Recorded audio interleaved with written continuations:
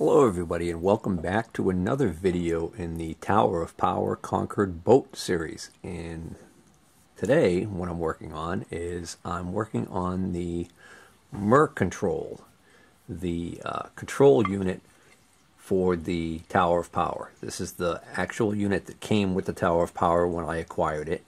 It was in the Old Town boat, and I took it apart and found some pretty disturbing things. For those of you who haven't been watching the series right along, basically what I found was that the wiring inside here, and I can't stress enough, this actually was working at one point this way by some miracle. And when I opened it up, what I found inside was that most of the wiring in here, the insulation on the wiring has dried up and cracked and fallen off, and all of the wiring that was exposed was pretty badly corroded. The wires where they come out of the switch on the back here, which I'm going to get to in a minute, they were pretty much all devoid of insulation in very close proximity to each other, and it was a miracle that they weren't shorting out. The choke switch, so let me back up for a second. This is an early Mercontrol that they used for quite a few years. Okay, so identifying these controls, this is what's called a single lever control, even though there's two levers, but I'll get to that in a second. What's meant by a single lever control is that this large lever right here actually does two jobs. It does the job of shifting the boat from neutral to forward or reverse, but also when you push it forward and it shifts, as you continue to push forward, it actually is the throttle. And then same thing in reverse. If you push it back further, it actually will increase the throttle and increase the reverse speed. So it's actually a really cool design. The way that this works, the way it has this strange looking lever assembly right here that engages this interesting wheel, and because of the design creates a situation that allows this thing to actually do the two jobs at once. So if we put this in and we key that to that other lever on the back side there, okay, you can actually see that there is a loop right here, and of course there's another piece here that goes in, but essentially you can see that the lever engages right here, and what happens is as I turn this, the lever back there moves, and this front lever with this front wheel with the slot also moves. So there's an indentation right here, and there's a piece missing that I had to order because unfortunately I misplaced it during disassembly. It fell out and I didn't realize it, but it's a little detent like ball or cylinder, and what that does is that allows it to click into position right there. So that's neutral.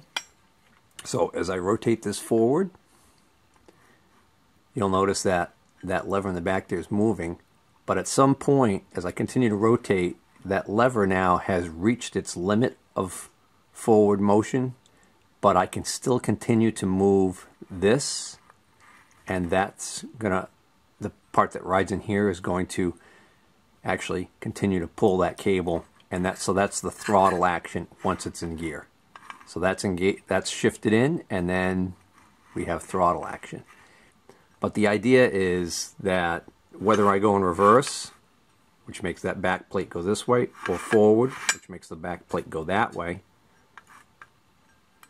that on the top here, the cable is going to be pulled in the same direction because it's the throttle cable. So, anyways, I thought it was kind of neat, but I don't want to get too hung up on that. Alright, so this is called the single lever control because you have one lever that does both of those jobs, as opposed to a dual lever control would actually have two large levers like this. One to activate the throttle and one to shift.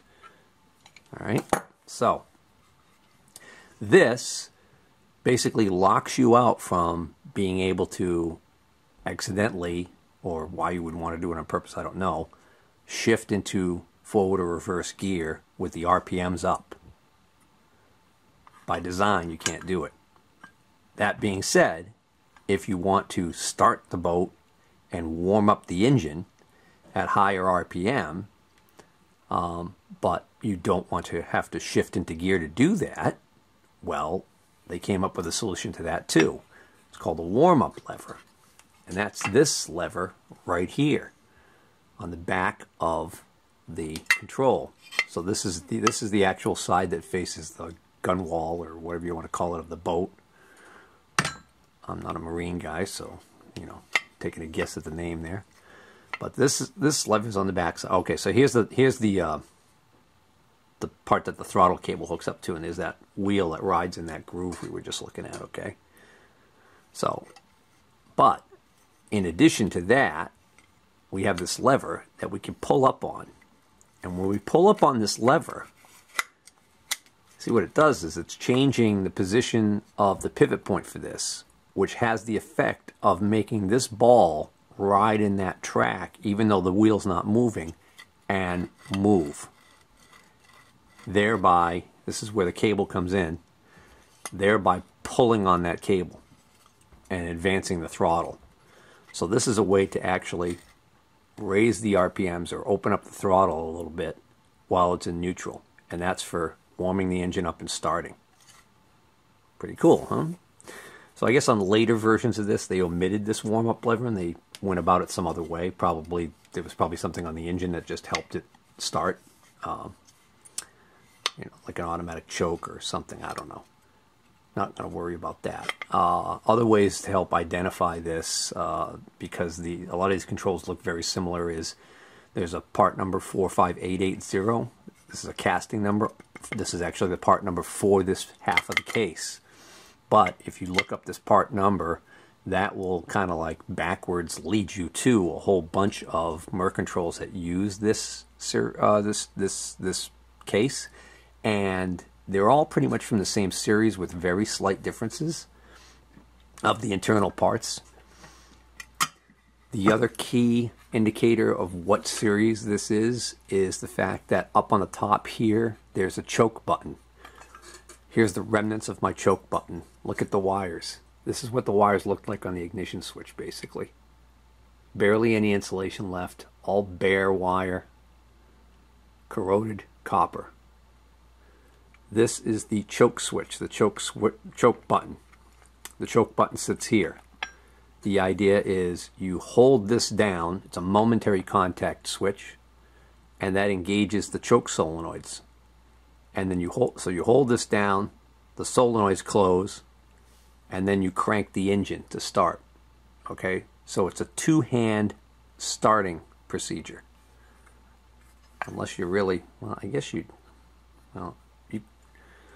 if you get some mad skills, you could probably do this one-handed. But really, it's two-hand starting procedure. Okay. Later on, they went to a key switch, okay, which sits here.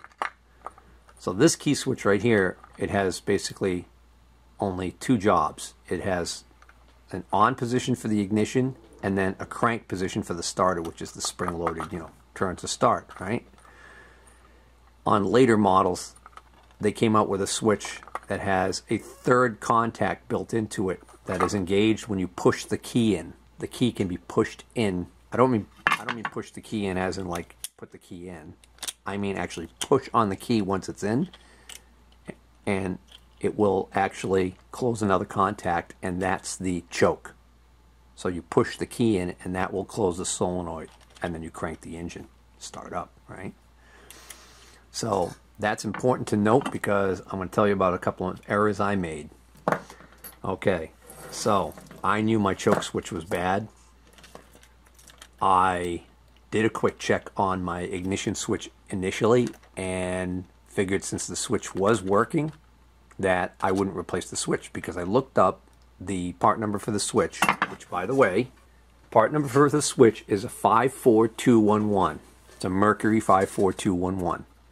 This switch is now considered obsolete by Mercury. However, it is still widely available online. Unfortunately, if you want to buy it on Amazon, it's like $70. If you want to buy it at other vendors online, it's typically running around $60 or so. If you cross it to a replacement switch that's available at Napa, according to Napa's catalogs, it's like $78 or like $90. I forgot. I looked at so many prices online yesterday. I got confused of who had what, but I just know this is an expensive ignition switch, and it doesn't have to be that way. So, and I'll get to that momentarily. So here's my tale of woe. I knew this choke button was bad. This choke button couldn't be more simple in design. It's just a rubber piece on the top here that had a metal disc in it, that when you push down, the metal disc would contact these two little metal nipples right here and make contact. Very basic design, okay? So, this switch is also still available online, but the cheapest price I was able to find for this little puppy is like $20, which for what it is seemed outrageous to me. So, me, being the smart guy that I am, or, excuse me, thinking I was such a clever boy, I ended up going online and looking at momentary contact switches. So I go online and I look at momentary contact switches, and I find that our friends over in China are making some damn cheap momentary contact switches that might fit the bill, or so I thought. So this thing was so cheap, it was like a couple of bucks, and I think it actually had decent reviews. Matter of fact, this switch was so cheap that since I was paying the shipping on them, I actually ended up buying two. I figured, what the hell, I'll have a spare for some other project maybe down the road. So this is a momentary contact switch, which oddly enough, in the listing, had a high current rating. I forgot what the ratings are for the contacts, according to the listing on Fleabay. That being said, the funny thing about this switch, now that it's come in, well, first thing I noticed about it is that it is completely devoid of any markings to indicate what the max current is, unless we go by, there's an A there and a 6 here. So this might be a 6 amp switch. Alright, so here's the original listing. So get a load of this. These guys are claiming that this is a 2-pack. Oh, that's what it was. Okay, so that's why I bought 2 of them. This was a 2-pack of these switches. They're calling them 50A. So they're saying these are 50 amp, 12 volt, waterproof car boat switch. Horn, engine, push buttons, start, starter. So like if you have a push to start application or something like that. So I was like, oh, okay, all right, great, that should do it. Oh, they're almost gone, 323 sold, heavy duty, blah, blah, blah, blah. And it gives the length as 6.1, okay, so the length 6.1 cm. So they're saying that these are 6.1 centimeters long. So that's the overall length. I should have realized, looking at the pictures and seeing that I was going to have a problem. So, clever boy that I am, I'm thinking, hey, I'm going to beat the system. I'm not going to buy that expensive choke switch. I am going to buy this cheapo Chinese one, and I am going to beat the system and put this puppy right in here like this, and we're going to be off to the races, right? Well, here's the rub, and it gets worse. I forgot about how shallow this damn thing is. Let's see where this sits. See where this lives normally, way up here, okay? And then you get a little bit of room for the wiring here. That's about it, all right? Well, this might live down here, like this. Well, regardless, this, I would first have to make up a spacer because the diameter of this is different than this to make this work, okay? Second of all, to get this to fit down inside there, this barrel right here is too big. This part's too big. I'd actually have to grind out or modify this. All right, which I'm not too crazy about. And then it doesn't matter, because when this is in there, the problem is this sticks down too far into here where the ignition switch lives.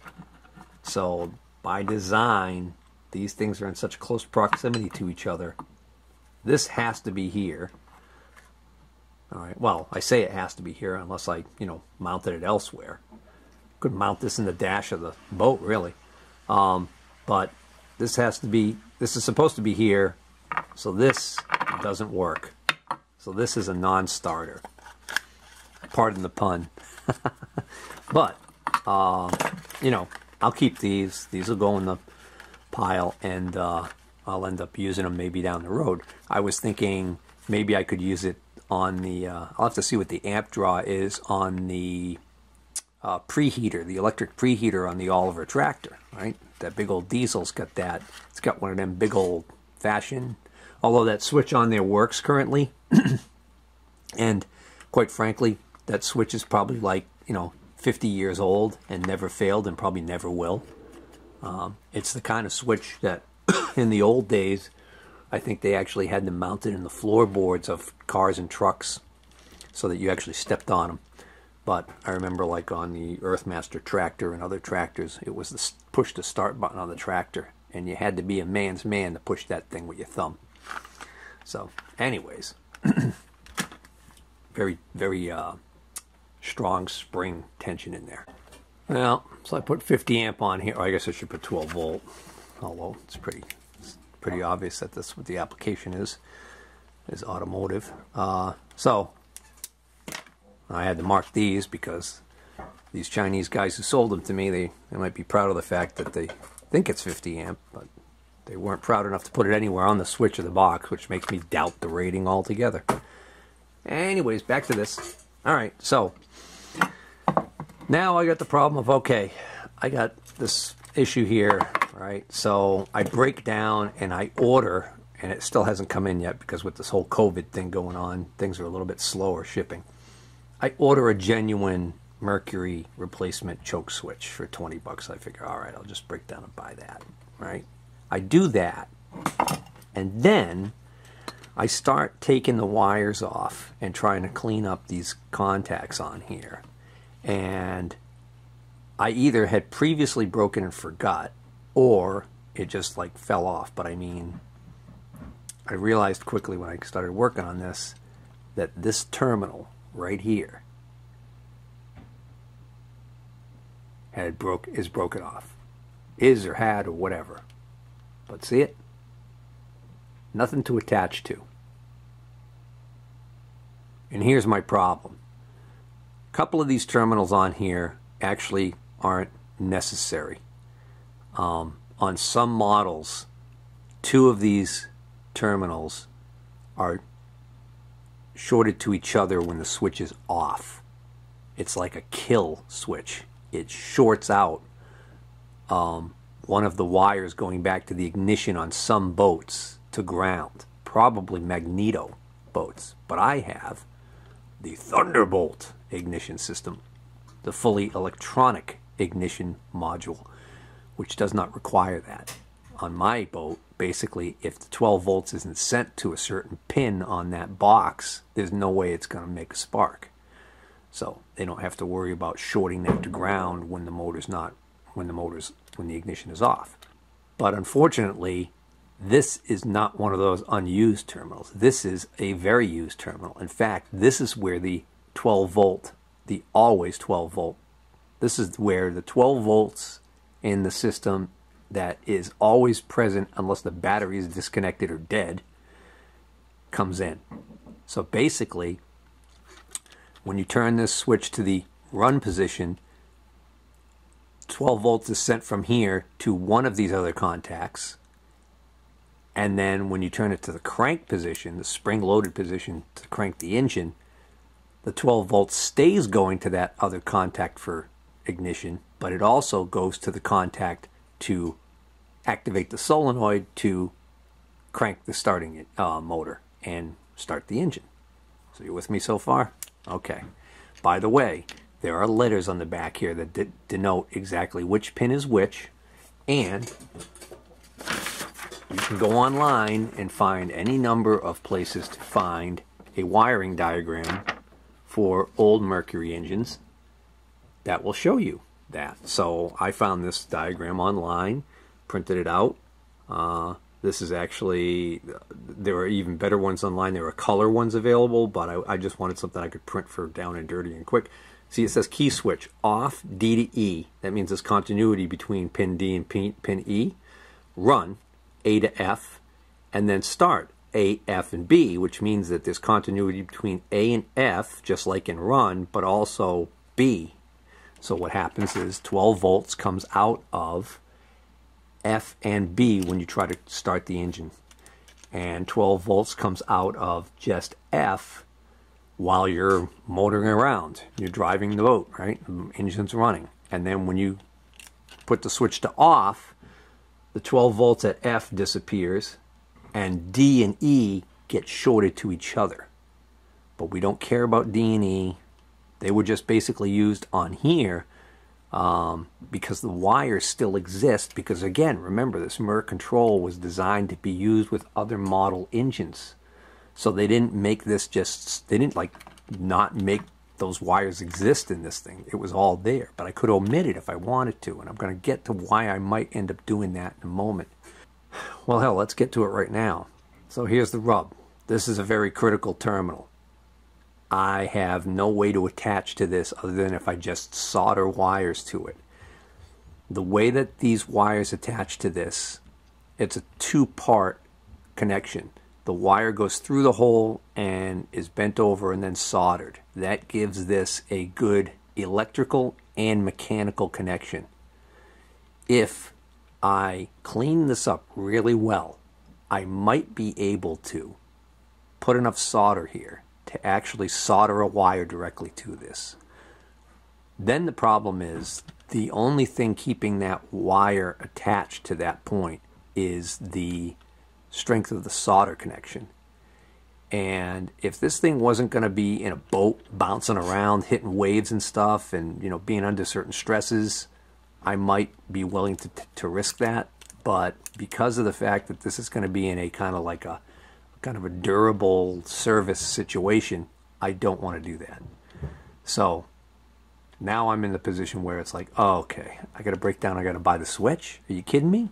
So I go online, and of course eBay is the cheapest place to find a switch, and there's a guy on there, and he's got the new old stock switches or whatever the heck. I don't know where he's sourcing them from, but he's got supposedly these switches, and he wants $48 shipped. I think is like the best price I could find online for this switch. That's a bummer.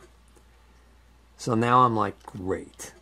Now I got to pay $50 and $20. Now I got to put $70 more into this thing, and I already had to buy a few other little parts, right? And this is getting really expensive to fix this Mercontrol.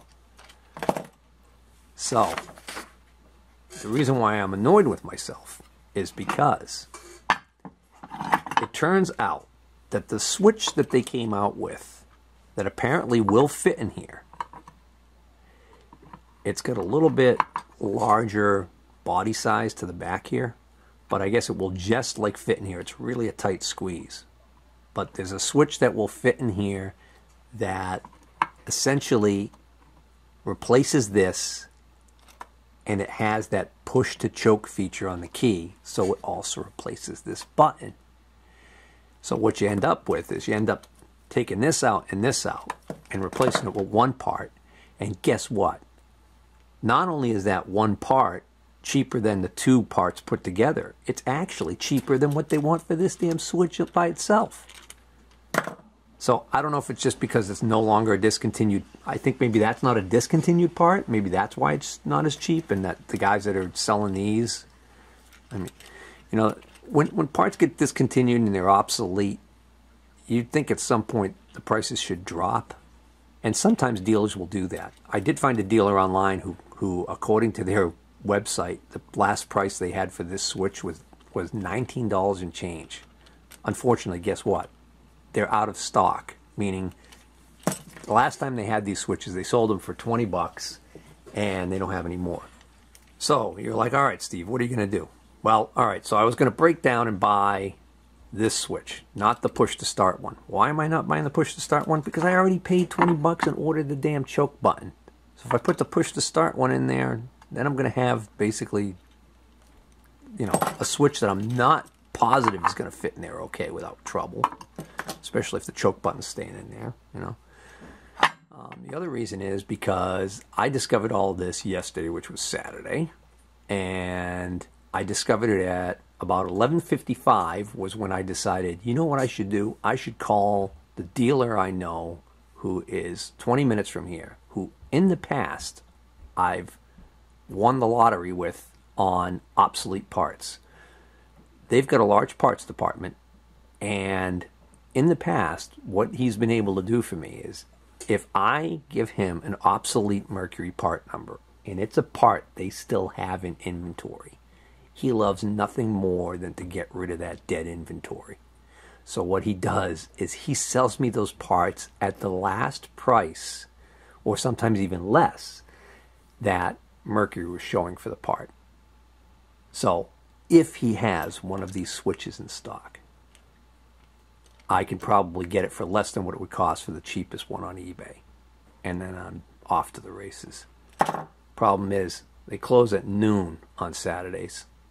I forgot about that. And guess what time it was? Oh, 11:55 or 11:58 or whatever. So by the time I get on the phone, no chance of getting anybody to pick up the phone in the parts department. So I have to wait. I'm kind of in a holding pattern on parts until Monday. I've got to call and make sure, because I'm going to really hate myself even more if I order this on eBay today and then end up, you know, paying 50 bucks for it or whatever, and then find out come Monday that, oh, he had one of these and was going to sell it to me for 25 or something silly like that, which would put me back in business quicker and cheaper. So I did call, by the way, on the choke button. He didn't have the choke button. That was like a week ago. So I know he didn't have the choke button, but I didn't even inquire about this because I didn't remember, or like I said, this either just broke or I didn't remember it was broken. The other thing too is I did a continuity check on this, and I didn't like the resistance readings I was getting on a couple of these terminals. The resistance seemed high, and then I theorized, you know, based on the fact that there's a lot of corrosion on that terminal. You see that bluish green corrosion all around that terminal? And this is cleaned up some, by the way.